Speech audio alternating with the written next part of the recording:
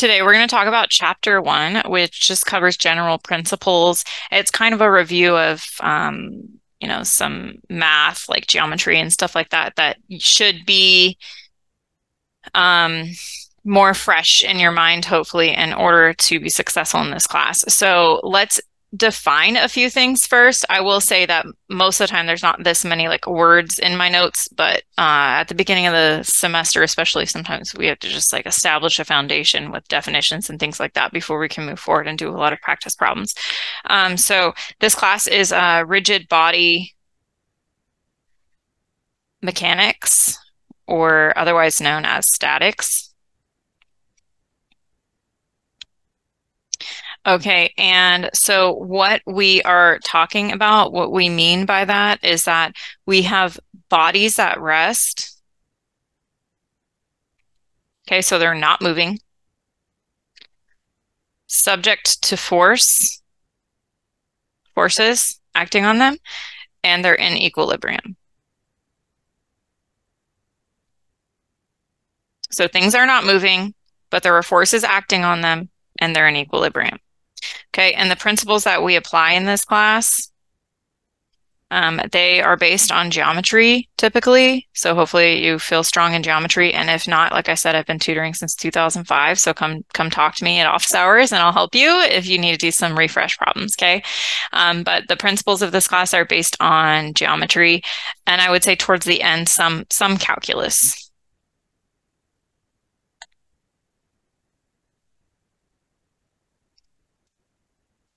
So let's talk about a few definitions.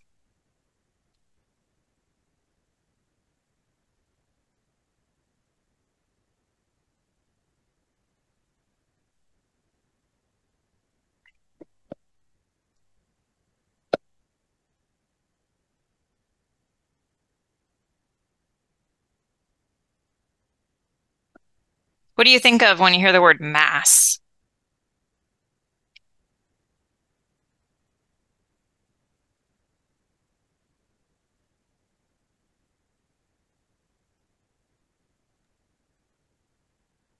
I would say weight. Okay. Yeah, so it is like a quantity of matter. Okay. Now, weight in a broader term, mass in a broader term is like resistance to change in velocity. So if we're trying to move something, Jessica, right? If we're trying to move it, how hard is it to move? That is the amount, the quantity of matter that we have. So mass is a quantity of matter that measures the resistance to change in velocity. How hard is it to get it to move? So I used the word force already. What does that mean to you, the word force?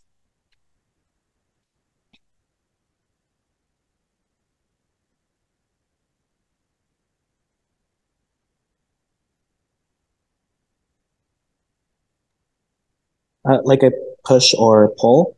Perfect. It's a push or a pull. And in this class, we also need to make sure very specifically that push or pull, we're going to assign a magnitude, aka like how big or how small, a direction, which way is it going, and a point of application, where is it applied? Okay. So it is a push or a pull that has a magnitude, a direction, and a point of application.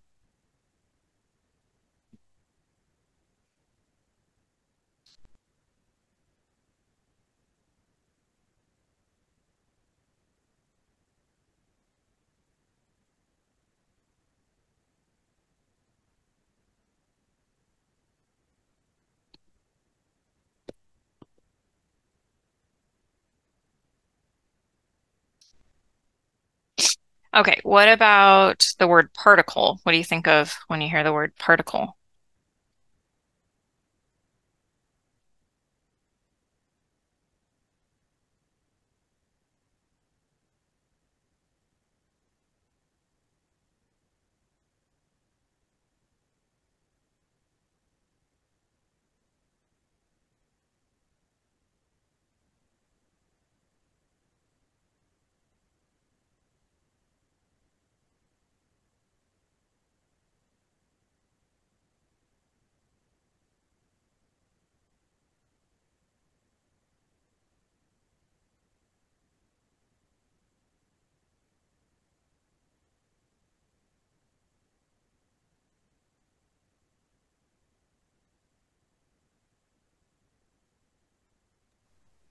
Could it be just an object with some mass?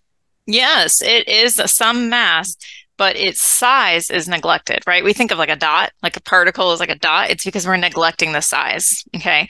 So it is a mass whose size is neglected.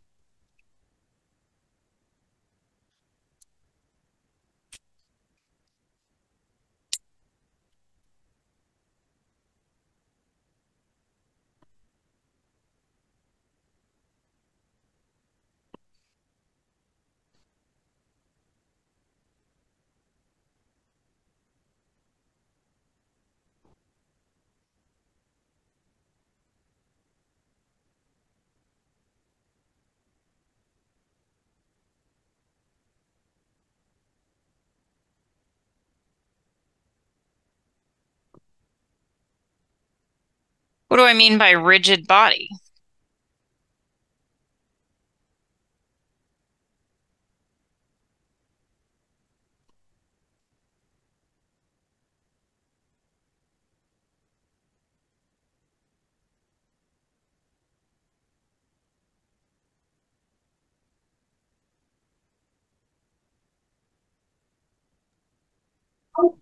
Is it like an object that or a mass that would have some sort of friction? Not quite. So rigid to me means that like it's not gonna deform. Okay. So you've got this shape that's not going to change even when you apply a load. Okay. So if you're pushing or pulling on it, it's not going to deform. It's a rigid body. So that's what I mean by that. So its shape does not change when a load is applied.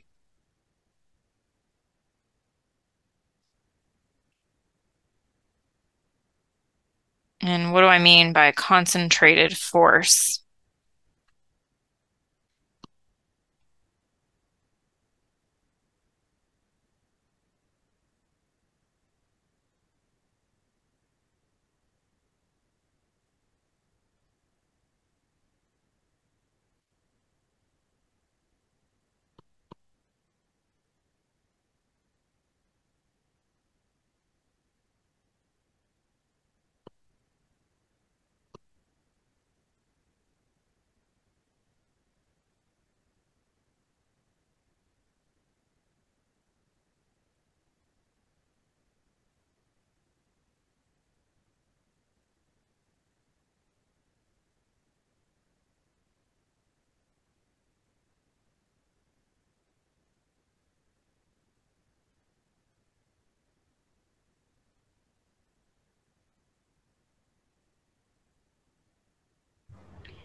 Is it when a force is applied to like a certain area?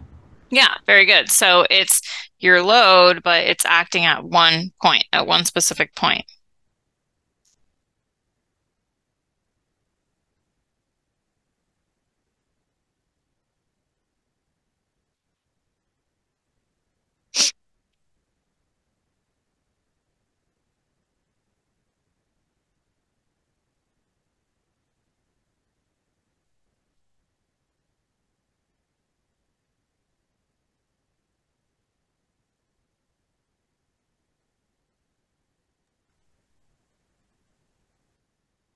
Question so far.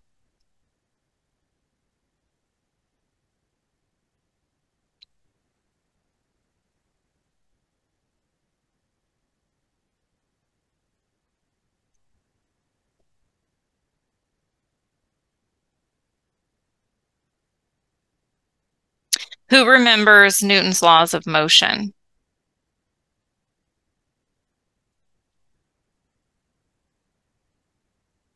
What's the first law?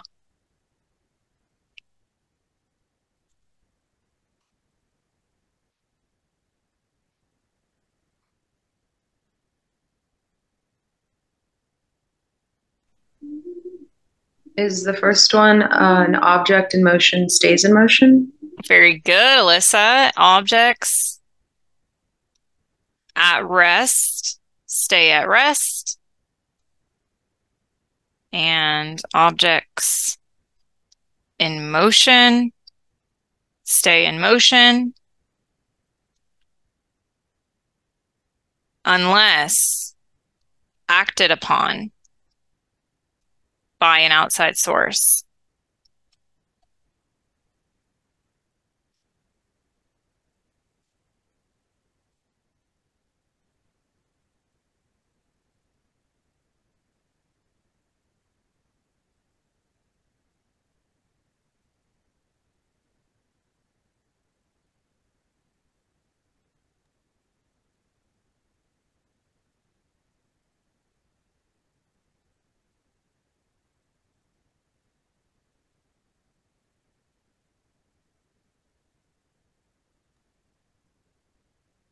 Is that the second one, the sum of all forces equals the mass times acceleration? Very good. Yes, force is equal to mass times acceleration.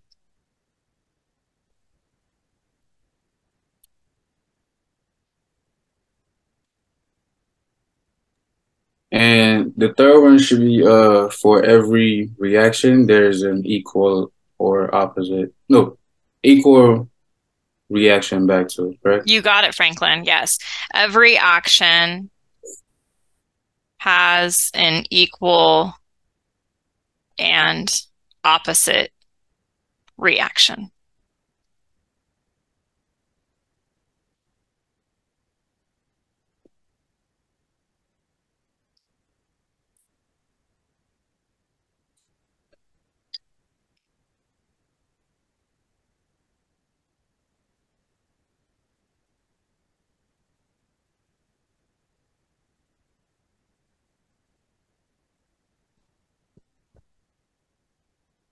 Okay, so you've probably heard of all of those, but not sure if you've heard of this one. Newton did a lot of things. This is Newton's law of gravitational attraction.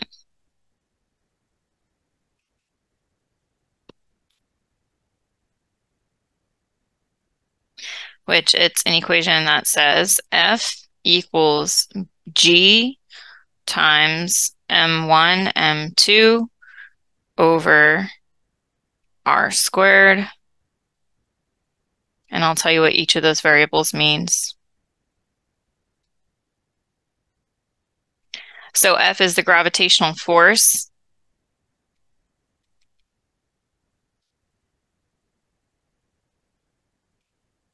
G is the gravitational constant.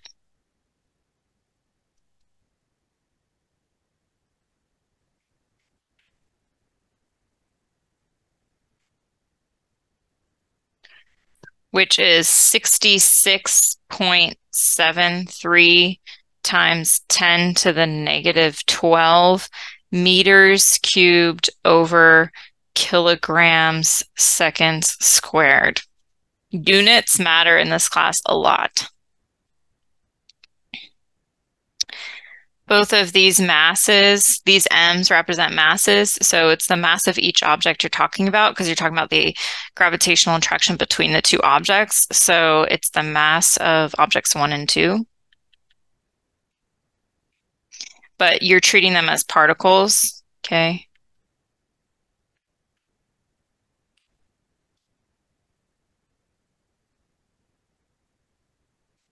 And then little r represents the distance between them. So the distance between, if they're already particles, you're good. If they're not particles, you would look at the distance between the centers of masses and kind of treat them like particles, okay? So distance between the two particles or centers of mass.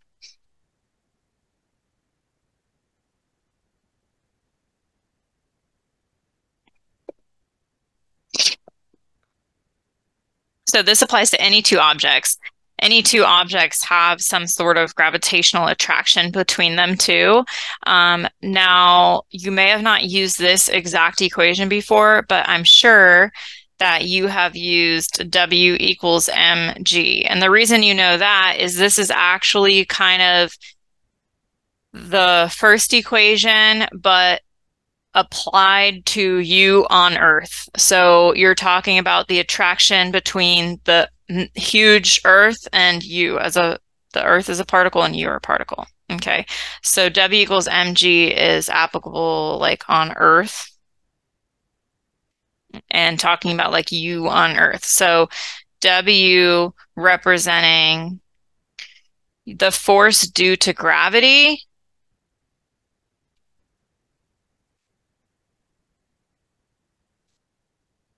or as we know it, aka weight. Or sometimes you might see people say F sub G for gravity. M representing your mass. G representing gravity, the acceleration due to gravity.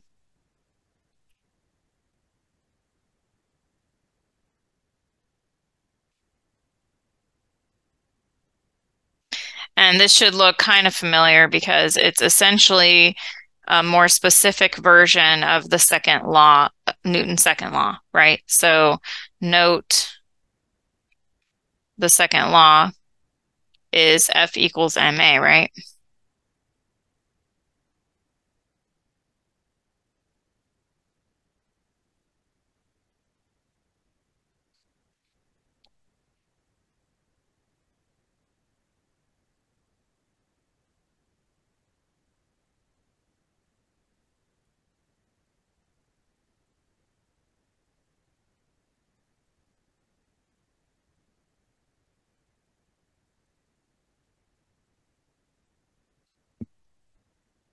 Questions so far?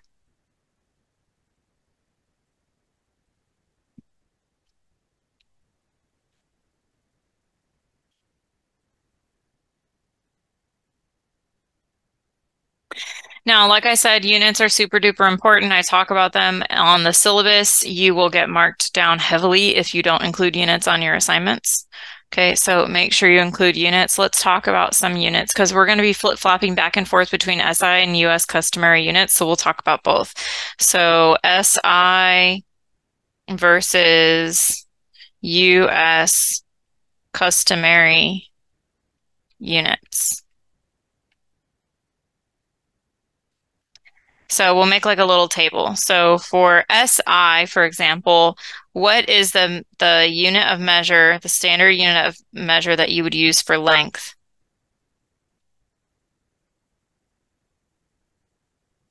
Meters. Very good. What's the standard unit of measure you'd use for time? Seconds. Very good. What's the standard unit of measure you would use for mass? Kilograms. Very good. What's the standard unit of a measure you would use for force? Newton. Very good. And what would be gravity? If you're putting gravity into an equation, what would the value of gravity be and what would the units of gravity be?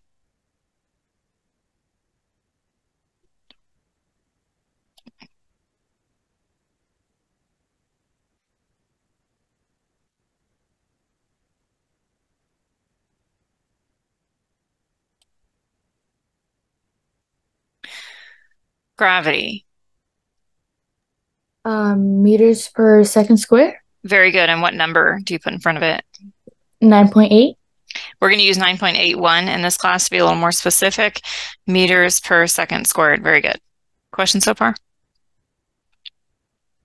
So for US customary units, let's look at the difference. What is the standard unit of measure for length for US customary units?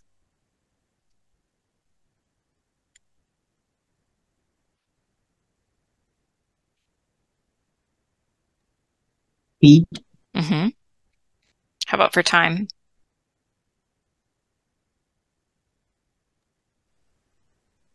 Is it hours? It's actually seconds. They actually match for once. We're going to skip mass. How about force?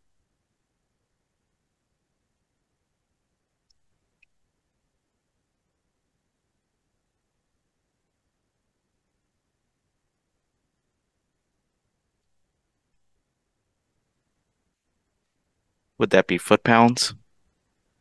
Just pounds. Pounds. Okay. And what would you put in for gravity if you're working with US units?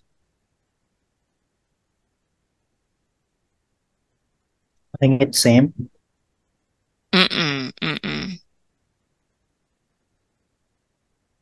First of all, what would the units be for gravity?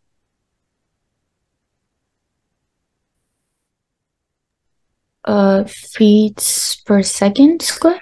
Very good. Feet per second squared. And does anyone know the number we put there? Would it not be the same thing? No way. Because meters per second squared is not the same units as feet per second squared, so there would be some conversion, right? Yeah. Anyone know the number?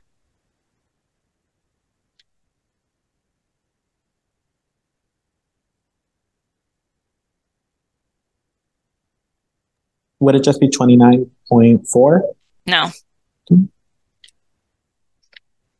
The number we use is 32.2. Does that sound familiar? No? Okay. And then, okay, bonus points for anyone who knows what the mass unit is for US. Anyone?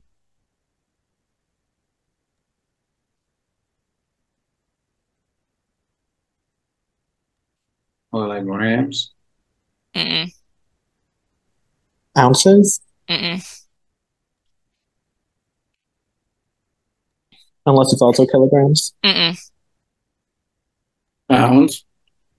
It's a slug. Have you heard of a slug? What? What? Okay, so these two are kind of special. This one and this one. Okay, a slug is just a derived unit, meaning if we know feet, seconds, pounds, and everything, and we rearrange the variables to solve for what mass would be for like F equals ma, and we rearrange the units, then we would find out that the units would be pounds, seconds squared over feet. And then that's just kind of crazy. So then we go, we're going to call that jumble of units a slug.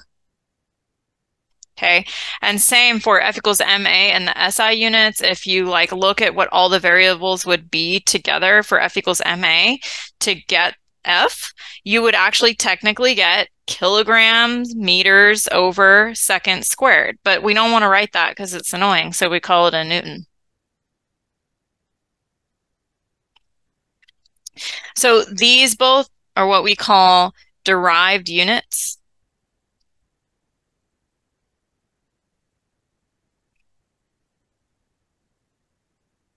From your W equals mg equation.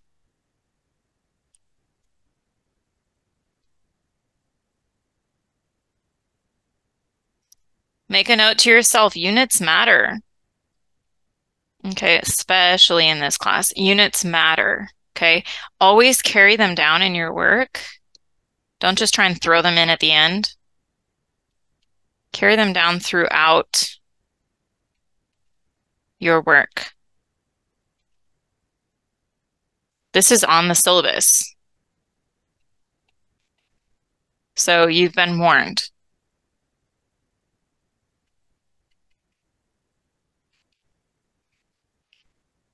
Let's talk about some unit conversions.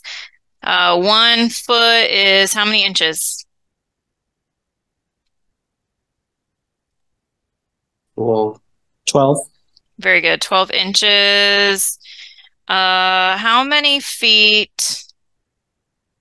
How many feet are in 1 mile? 5,280. Very good. 5280. What do you call 1,000 pounds?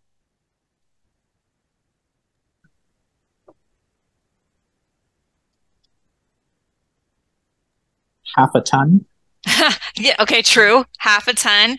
Its special nickname that I had never heard of either before this class is a kip. So if I'm giving you like 5 kips, I mean 5,000 pounds. And what a kip stands for literally is a kilo pound. so it's shortened for kip, is 1,000 pounds. Kilo, 1,000 pounds. And like Ivan was alluding to, 2,000 pounds is called what? A ton. 1 ton. Do you know the conversion? What is 1 pound in terms of newtons?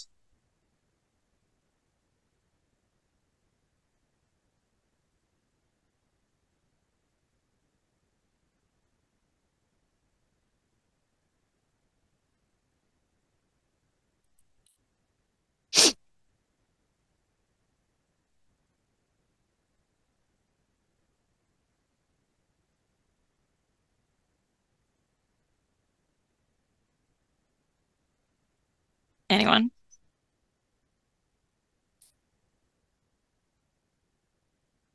$4.448.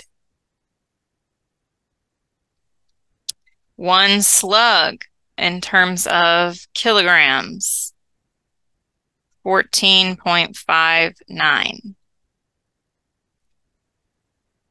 And 1 foot in terms of meters. Does anyone know this one?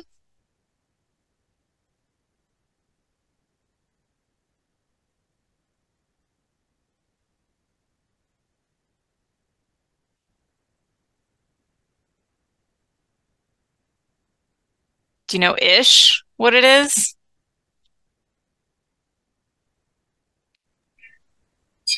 Is it like around 0.3? Yeah, it's like a third-ish, right? Yeah, okay, so it's 0.3048 meters is 1 foot.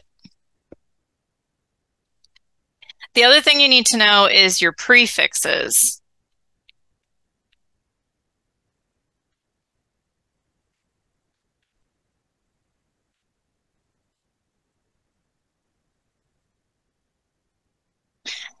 So, does anyone know like what 10 to the 9th is?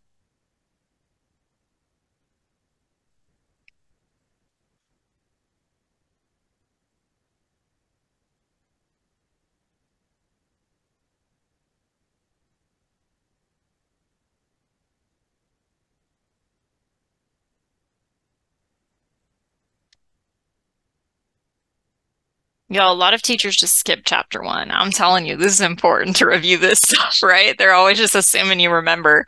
Does anyone know what 10 to the 9th is? Is it a giga? Yeah, giga. Big G for giga. How about 10 to the 6th?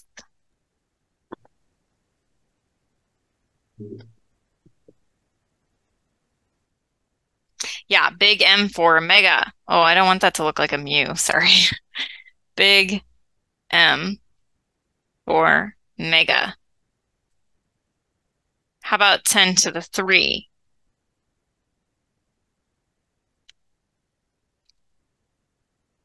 Little k for kilo. Super confusing. Why it's little, I don't know.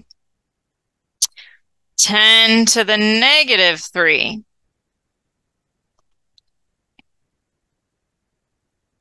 Little m for milli. 10 to the negative 6.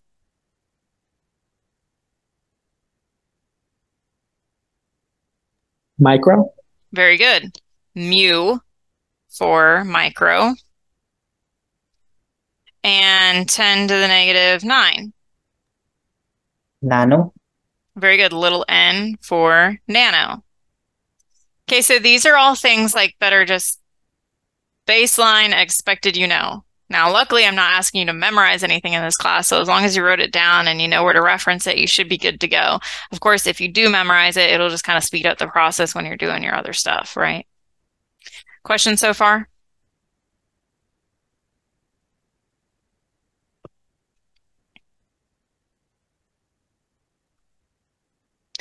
Okay, let's do a couple examples.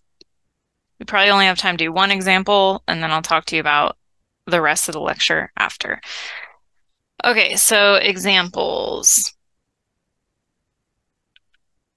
So number one, the example says to convert 2 kilometers per hour into meters per second. And after you do that, then change it to feet per second. Okay, so there's 2 different ways that are acceptable in this class to show your work. You should have learned this in chemistry. It's called stoichiometry. You want to follow your units, okay? Some teachers do like what's called the train track method. So for example, you just set up like a big long straight line and you write with what you're starting with, which is 1 kilometer per hour. So you put 2 kilometers on top per 1 hour on bottom. And you draw a line. Then you think units cross off just like variables do. Okay, so like if one variable's on top and one variable's on the bottom, then you can reduce. So you can do the same thing with units. So we're trying to get from kilometers to hour to meters per second. So for example, let's convert kilometers to meters. To get rid of kilometers, because kilometers is in the numerator, we're going to put kilometers in the denominator so that they cross off. So we'll put kilometers here in the bottom and then put meters here on top. Always go through your base unit. You want to go from kilometers to meters. And what is the conversion?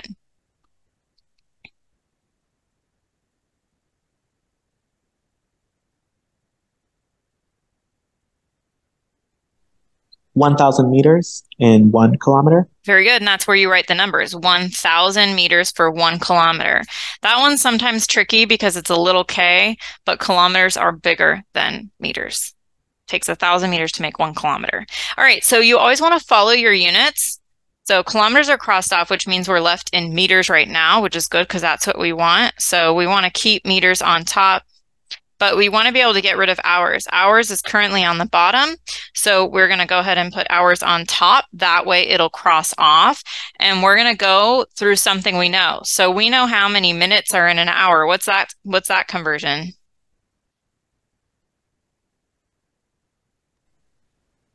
1 hour is 60 minutes. Very good. And that's where you put the numbers. You follow your units because hours are on top and bottom. They cross off. We're left in minutes, but we don't want minutes. We actually want seconds. So because minutes are in the denominator, we're going to put the minutes in the numerator here, and we are going to put seconds in the denominator. What's that conversion?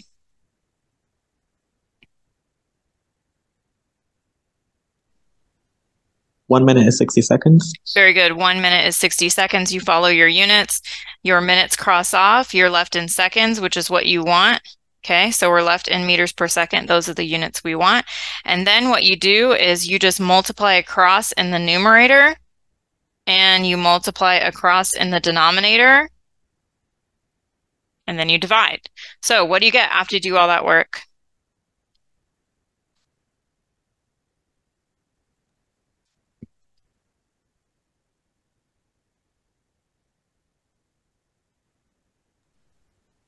Get about 0.56 meters per second.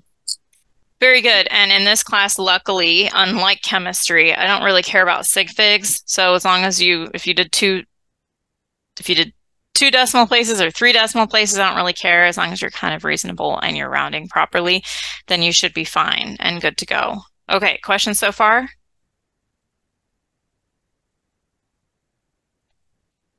So like I said, make sure you note to yourself that units cross off just like variables do.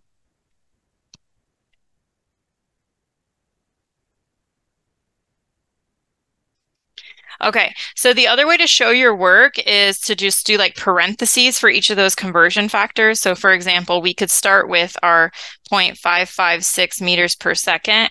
In our calculator, though, I probably wouldn't round it. I would like keep that number in our calculator, and then I would write a separate parenthesis here for our conversion factor. So what units should go on bottom in our conversion factor?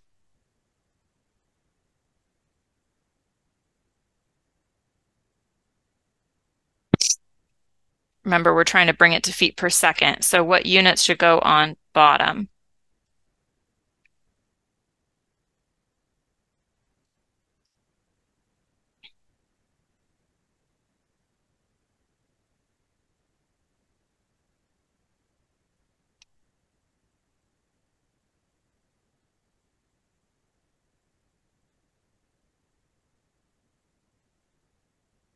Meters. Why should I put meters on bottom?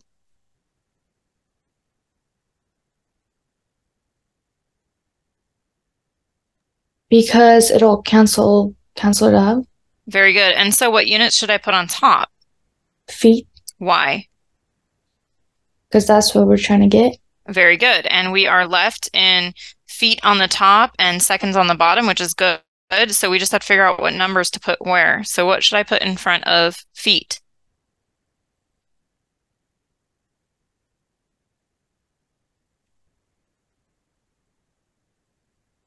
Go back to your notes. What's the conversion from feet to meters?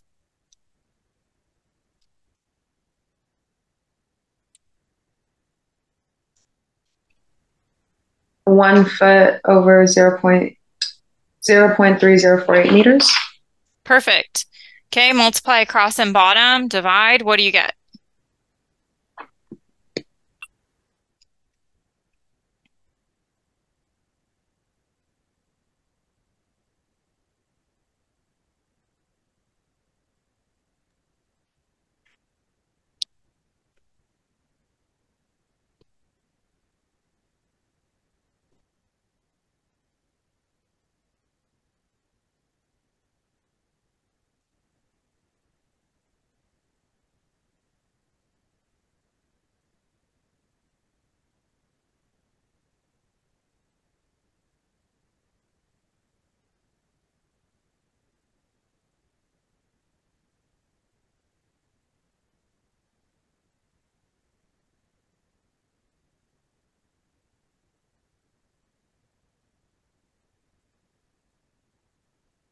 What do you get when you multiply across and bottom, divide? What do you get?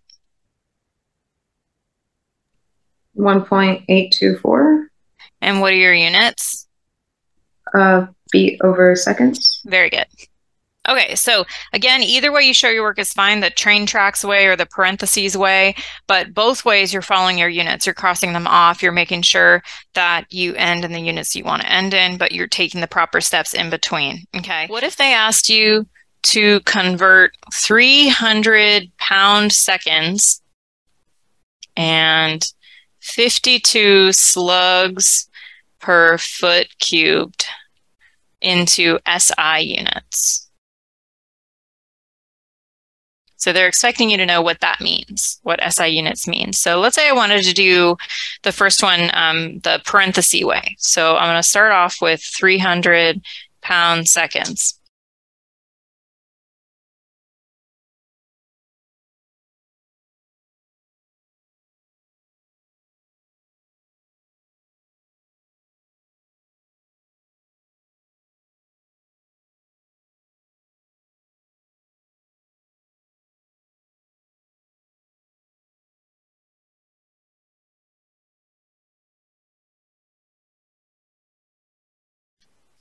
I'm going to multiply by something. I want to get rid of pounds. So where should I put pounds, top or bottom?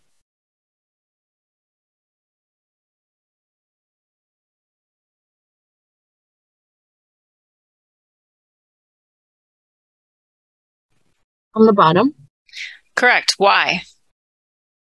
to cancel it out. Very good, because pounds was in the numerator. We want to get rid of it because it's a US unit and we're trying to convert to SI units. So we'll put pounds on the bottom, but we want SI units. So what unit should we put on top?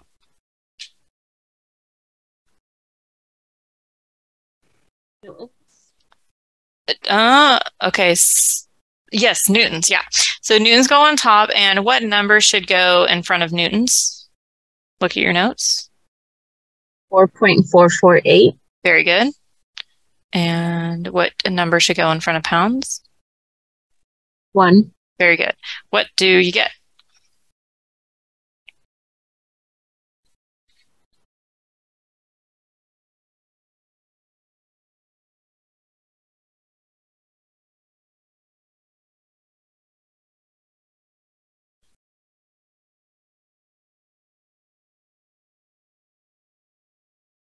$1,334.4.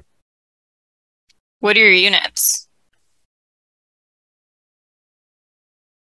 Newtons per second. not per, because per means divide, right? So just Newton seconds. Yeah. So it sounds weird, but if you say per, that means you're dividing, and that's not what you mean. So you could have said 1,334.4 Newton seconds, or if you wanted to be fancy, you could say 1.33 kilonewton seconds if you wanted to just like have a smaller number, you know? So that's the first method of showing your work, or let's do the second way, the train track way for that second problem, where it wants you to convert 52 slugs per 1 foot cubed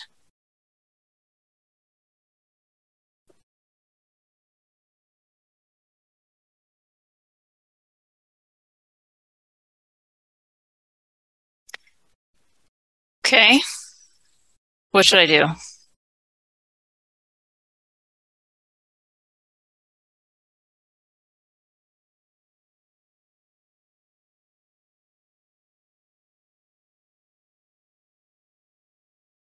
Convert to kilograms. How do I do that?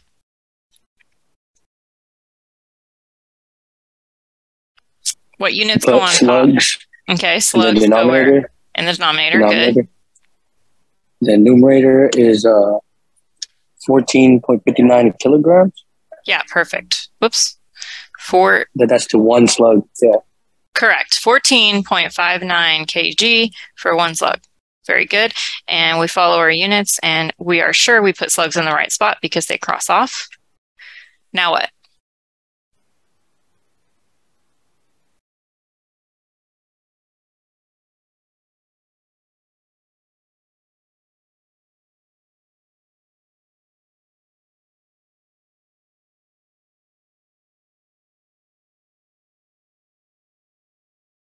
Change feet to meters. Okay, we need to go to meters. What unit should we put on top? Feet. Okay, now it's feet, but it's feet cubed because we want them to cross off, right? And then what units go on bottom? Meter. Correct, but meters cubed. Good. Now, if we're using the same conversion we had, you know, where it was 0.3048, because we're cubing the units, we have to cube the number as well. Okay, so even though this is like a 1, you would technically write 1 cubed. Okay, it's like you're distributing that cube, right, to the number and the unit. It's going to change your answer, so don't forget that part. If you're squaring units or cubing units, you have to square or cube the number as well.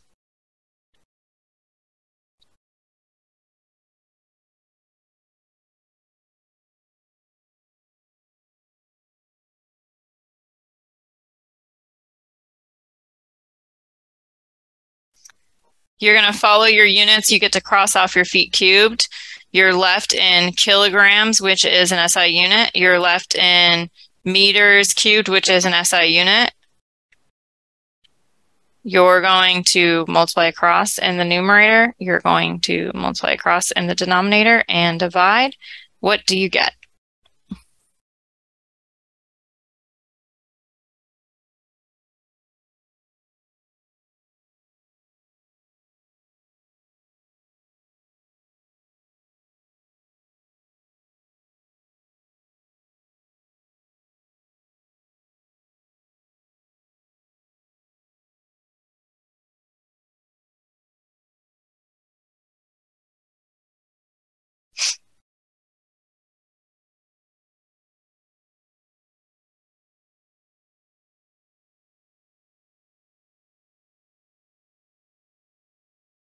It's not quite what I got.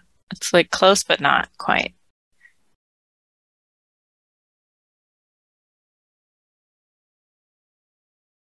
Yeah, that's what I got. Okay, so I got 26,792. And what were your units?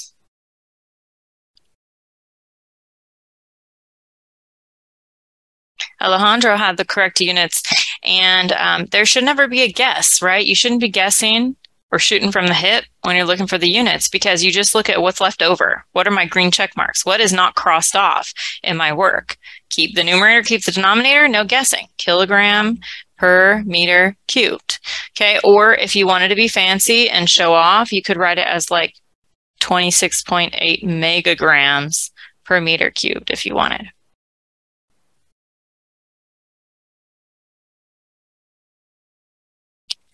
So the key to that problem right there, I would say, is this part where you have to remember to cube it.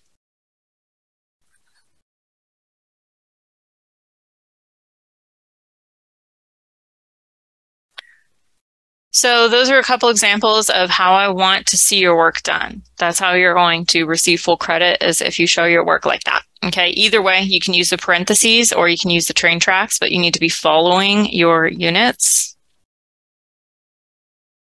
So I would suggest on your own at home, you should try example 1.3 in the book.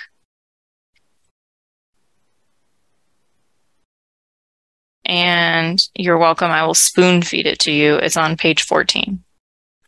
So that is not a homework assignment or anything. That's just for you to get extra practice, because a lot of times it's easy to just watch me do something and you think you know how to do it, but it's a different story when you try and do it on your own, right? So as they say, math is not a spectator sport. You can't just watch and be like, I get it. You got to do it yourself. You got to put pen to paper. So I would suggest trying to do example 1.3 at home on your own to see if you can do it on your own. Okay. That's just extra practice for you. You don't have to do it. It's not required, but it might be a good idea to just see if you can do it on your own. So we did finish chapter 1 because that chapter 1 is really just a review section. It's all about following your units and just kind of getting ready for what's to come. So our general principles are all the fundamentals, the foundation that you should already have coming into this class, right? Like Deepak already knew the 3 laws of Newton's law, right? It's not like we're teaching it to you for the first time, you know? You should already know all these units and things like that. It was just a review. So that was all of chapter 1.